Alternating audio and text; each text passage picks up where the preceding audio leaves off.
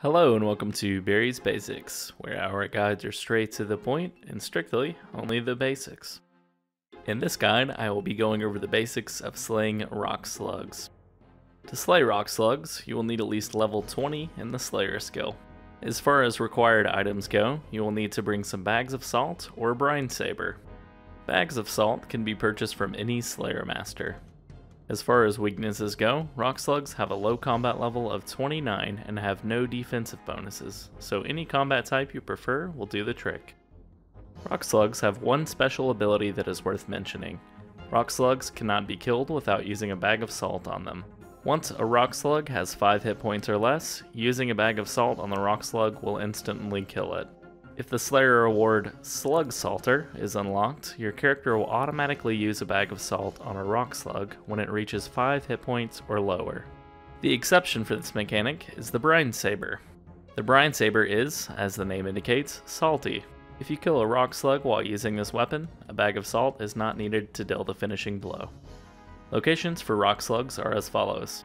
Rock slugs can be located in the Lumbridge Swamp Caves. The red circles on this map indicate the specific areas where they can be found in this dungeon.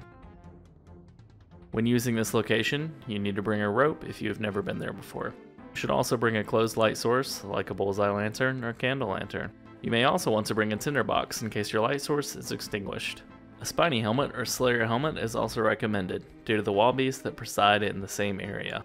If a spiny helmet or Slayer helmet is not worn, these wall beasts will cause high damage to you when passing by certain holes in the walls. An important thing to note is that when traversing this area, an open light source like a candle, torch, or oil lamp is not recommended. This type of light source can explode and can also easily be extinguished, leaving you vulnerable to constant damage from stinging insects. Rock slugs can also be found in the Dorgesh-Kaan South Dungeon after completing the Death to the Dorgesh-Kaan quest. A rope and light source is also needed to access this area. The red circles on this map indicate the specific areas they can be found. The final location that rock slugs can be found is within the Fremennik Slayer dungeon. The red circles on this map indicate the specific locations they can be found. This concludes the basics of slaying rock slugs. If this guide helped you, please take the time to give this video a like. If you'd enjoy more videos similar to this one, you can subscribe to this channel for easy access to all current and future content provided.